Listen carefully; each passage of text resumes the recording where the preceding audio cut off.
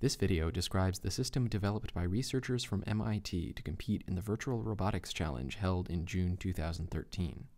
Our approach was centered around the concept of teleautomation, in which an operator provides high-level instruction on short timescales to a simulated model of the Atlas robot from Boston Dynamics.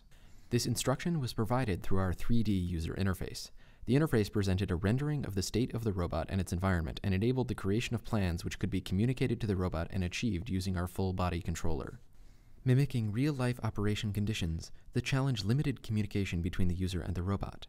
To overcome these limitations, we integrated LiDAR data on short timescales to create a series of projections, depth maps of the robot's workspace, and height maps for footstep placement and situational awareness. Actionable objects of interest, known as affordances, were defined by simple primitives.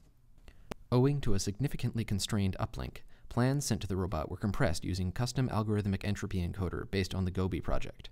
This resulted in a compression ratio of over 30:1 for robot plan messages. All of this enabled the user to retrieve a high-fidelity rendering of the environment, updated at low rate, and to send detailed plans for interacting with that environment. The two main modes of our planning and control infrastructure were manipulation and walking. During manipulation, the operator requested the sensor data, fit object models, and generated robot plans. To initiate the manipulation of an object, a hand grasp was synthesized to create forced closure. Next, our whole-body motion planner produced a reaching plan to place the hand at the desired grasp location. Once the object was grasped, we generated a manipulation plan to adjust the object's degrees of freedom. This manipulation planning framework allowed our team to perform all of the object manipulations required by the VRC. Grasping and lifting a hose, connecting the hose to a pipe, and turning a flow valve were all accomplished in the competition environment. The walking mode of our interface balanced automation of simple walking behaviors with fine footstep interaction for difficult environments.